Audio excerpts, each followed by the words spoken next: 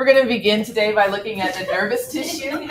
We remember that tissue is made up of cells, and so the nervous tissue is going to be made up of a variety of different cell types. So we have these two broad categories of neurons and neuroglia.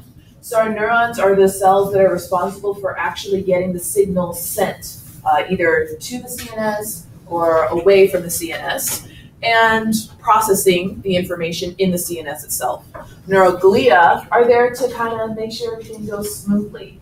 So do you remember what the glia part meant from the reading? It's a Greek reference. Dangly. That's a really good guess. It means glue. And so scientists thought that it was just sort of a glue that held all the neurons in place and didn't really do anything. But in reality, we're finding that they have very important functions. They help sustain the nervous system. And there's probably much more that we still don't know about them. When we think about all the neurological disorders that are out there, maybe it's the neuroglia that we should be focusing on and not so much on the neurons. It's kind of this thing where, is it the environment that it's in that's causing this deterioration, or is it something with the neuron itself? And we're just not quite there yet. So you are responsible for knowing the basic structure of a neuron. You have the receiving end, you have the processing end, and then you have the transmission end where the signal is going to be sent out. In your lab manual, there is a diagram with this. I would personally cover up the different labels and make sure that I can remember the different terms and that kind of thing. Not only do you want to know the anatomy, you want to know how each part of it is functioning. So the physiology. The physiology. So I'm showing you just the typical structure of a neuron. This is an experiment that took place in 2005 where they subjected some rats to a stressful environment. So think about, how could you stress out a rat? Punch it. That would be one way, I'm sure, to stress it out. But they Strangle built it. these cages. Say it again. They built these special cages for the rats that had a shock floor. And so periodically the floor would zap them. And that caused a lot of problems for the rats. They were very stressed out all the time. It happened at random frequency, so they didn't know when they were going to get zapped. It wasn't like, okay, I know if I go over to the water, I'm going to get zapped. No, it was just randomly. So it was stressful. You can imagine if you were sitting in class and all of a sudden I just zapped all of you. So what we're looking at is the results of the experiment. They were able to photograph the brain tissue of these rats. And so this is the tissue of a normal rat with normal development. And this is the one that has been zapped. So just make some observations. What do you see? What's different? It's not as extended. Describe to me what you mean by that. What's not as extended? And which one are you referring to? The one on the right's not extended as much. Okay. So Chase, you're correct when you say not as extended, but I was thinking that the word extended doesn't quite give the description that I'm looking for here. Developed, I like. And when I look at this, it looks to me almost like a tree with all the different branches. And so what I'm seeing is that we have less branching. On the right, you have less branching, which means you have less connections happening. And so when you, as a human being, the implication then that humans who go through life stressed out have less branching in their nervous system, less connections in the brain. So when we think about child development and children who have had difficult experiences, then when they come into school and they're put under this pressure and they don't have the same amount of neural development as other kids who had great lives, we can see how we start to end up with these discrepancies in academic abilities. So knowing that, we want to find ways to remediate that and be able to reverse this situation. So that's just some of the areas of research in neuroscience these days. So thank your parents that they took care of you when you were little, and so you have lots of branching. So they're trying to generate new nervous system cells? Right. So we can't really regrow neurons. Yeah. Neurons are the kinds of cells that don't go through mitosis. They don't divide. But connections between neurons can form, and they can also be pruned. So if you're not using your brain, you lose it. You know, when they say if you don't use it, you lose it. Yeah. If you stop using certain processes, then that will be pruned. And your brain will dedicate itself to the things that you are doing. And increase the branches there, especially in childhood development. That's where these connections really get laid down in the first 5 years of development. So that's why it's so important when you have kids, you read to them, you stimulate them, you sing, you play with them, you make the different faces that kids love, peekaboo, that kind of thing. It helps to cause all the branching to take place. This is a summary of the regions of the neuron that are testable for you. You need to know that the cell body is where you have all the normal cell parts in a neuron, the nucleus, mitochondria, regular organelles. So this is where you have DNA. You're going to have energy production, metabolism, metabolic processes taking there. Dendrites send information into the cell body. So they're receiving the signals and transmitting it to the cell body. The cell body processes it and then sends it on to the axon. So that's going to conduct your impulse away from the cell body. We saw a little bit of the axon terminal when we were looking at the neuromuscular junction, because that's where that neuron would connect to the target cell.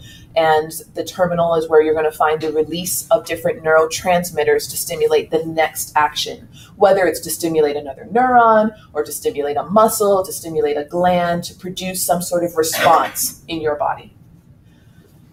Neurons don't have direct connections, not a gap junction like you would find in your heart where everything needs to be completely connected so you get synchronized contraction of the heart muscle. Instead, you have a bit of a gap. So we call this paracrine signaling, where you have one cell signaling to a nearby cell without a direct connection. So because you have this gap, that means that the chemicals that get released have to diffuse across the gap to reach the target. So you're dependent on these concentration gradients in the gap itself. So that region, the synaptic cleft, is where you'll find mechanisms to facilitate the diffusion or perhaps to eliminate the chemicals. So you'll have these enzymes that break down whatever the neurotransmitter is. Like we saw in our neuromuscular junction, we had that. Yeah. So the region that's just past the cell body and just before the axon itself is called that trigger zone. And so you have to have actual activation of the rest of the neuron to make that signal go, because you're receiving stimuli all the time. It doesn't mean you need to react to it. So when I look around the room, I see a lot of things, but I may or may not decide I need to do something about that. And so as your brain takes in all these signals, it's going to use chemical gradients and chemical messengers to determine, are we going to react to this? So you receive the stimuli, you process the stimuli, but whether or not you respond accordingly is kind of up for grabs here. And so, for example, I look around, I might see that one of you has dropped something on the floor, but I decide not to do anything about it. And so I'm not going to send the signal to my muscles to, come over and say, hey, Andrew, can you pick that up? So I just let it go. So we get to the trigger zone, but we don't actually fire the gun. We don't actually send the signal through the neuron. Yes. So the trigger zone is just this region. So let me go back to the words now. So it's the initial segment of the axon. So the very first part, that's going to be like our go point. Are we going to send the signal on or not? So it's before you get to the first bit of myelin, which is your Schwann cell. Schwann cells actually make up the myelin on the axon itself. And the axon hillock is the very first bit of the axon that actually does the transmission of the signal. So it's right in between. Are we going to go or not? And so if the trigger zone is activated, the rest of the signal will get sent. Then we're going to look at neuroglia a little bit. And when you were in the textbook, you had this chart, but I felt like the organization of the chart was not really conducive to retaining it and memorizing it. And so I want to show it to you a different way. So in the central nervous system, you have 4 types of cells, and I think they all have pretty complicated names. And so if I remember that the central nervous system has this complexity, then I see all these complex cell names are there with the central nervous system. Whereas in the peripheral nervous system, you just have the 2 S ones, Schwann and satellite. So if you can keep that straight, that'll help you get a multiple choice question on the next test, because I'll ask you something like, which of these is not found in the peripheral nervous system? So you know the 2 S cells are in the peripheral nervous system, Schwann and satellite cells. Just a different representation. You do also want to know what these cells are responsible for. Okay. So astrocytes are the most abundant neuroglial cell that's in your nervous system. And so the question is why? What the heck are they doing?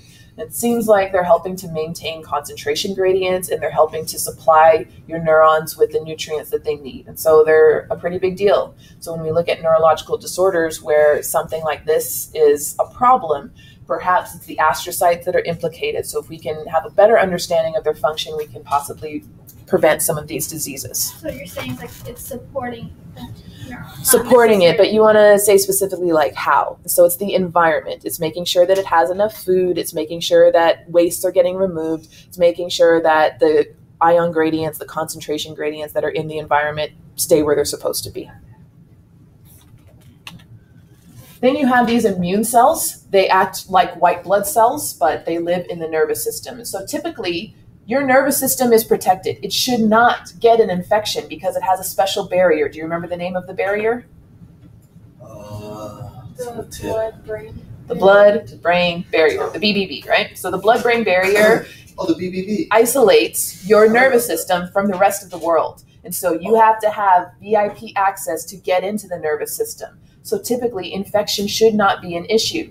But as first-year college students next year, you know you have to get a vaccination. Meningitis. That's a bacterial infection that affects the nervous system, but bacteria shouldn't be able to get in. So this blood-brain barrier is generally very effective, but meningitis has a special sneaky mechanism by which it bypasses the blood-brain barrier. We'll talk more about that when we look at it. I'm sorry? When my son was born, he had a high fever, and so they rushed him to the emergency room, and they did a spinal tap. So a spinal tap is when they insert a needle into your spinal column, and they drain fluid. So they're looking to see if the fluid is clear or cloudy. Your fluid should be completely clear. By the way, the fluid is produced by the ependymal cells.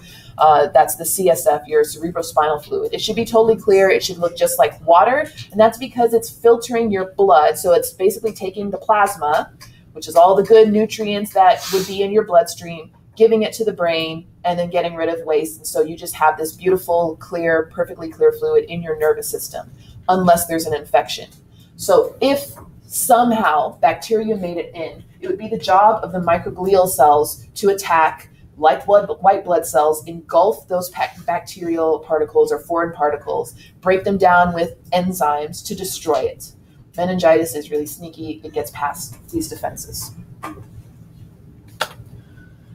Then we have the oligodendrocytes, which as a cell actually serves to insulate the neuron. It wraps around the neuron itself, kind of like when you look at these cords that I have running everywhere. If it wasn't wrapped in that plastic coating, you just have like copper wires, and that's super sketchy. So we, as finite human beings, recognize that it's a good idea to have our signals insulated, to insulate these cords, and your body does it as well. So we insulate the signal transmitting device, the axon, with this fatty material in it. So the oligodendrocytes themselves wrap around the axon. So they serve as the insulation for your cells. But in the peripheral nervous system, we have different cell types. And so our satellite cells are helping to protect and support in the peripheral nervous system. So they are sharing this function of the astrocytes. And then the Schwann cells are serving as the insulators. And let me show you a close-up of what the Schwann cells look like. So here's our neuron. We're looking at the axon. And if you zoom in, the cell itself is coiling around the axon. So it actually has these processes that wrap around. It's made of a fatty material, which really shouldn't be a surprise because cells are always enclosed in a fatty material. The cell membrane is made up of phospholipids. So you have this lipid-rich substance that helps to insulate your neuron. And another term on this slide that you're responsible for knowing is the nodes of Ranvier. So as you look at a neuron, you have these gaps in between each bundle of the myelin. The gaps are actually where the signal gets sent in sort of a leapfrog mechanism. So if we start up here at the trigger zone, we decide it's go time, we're going to go ahead and send this signal. It then leapfrogs between these bundles of myelin, and it bounces off of the nodes of Ranvier. So that's going to help to speed transmission of a signal. It allows you to have these super fast reflexes, super fast processing time that we expect of the nervous system. We're talking nanoseconds, milliseconds. So my question is, what happens if myelin is destroyed? If you have no myelin, if you don't have the insulation, what effects would you expect to see on your nervous system? So I want you to do a think, pair, share. Think about it first, have an answer in your head. Don't just tell me you're gonna die. I wanna know some details behind this, because we know if anything goes wrong with anatomy and physiology, there's potential for you to die. So that's not the answer we're looking for. What specifically will happen? What will be the progression of events that you would expect to see if myelin is lost, becomes deteriorated and destroyed? So talk to your neighbor about it after you've thought it through yourself.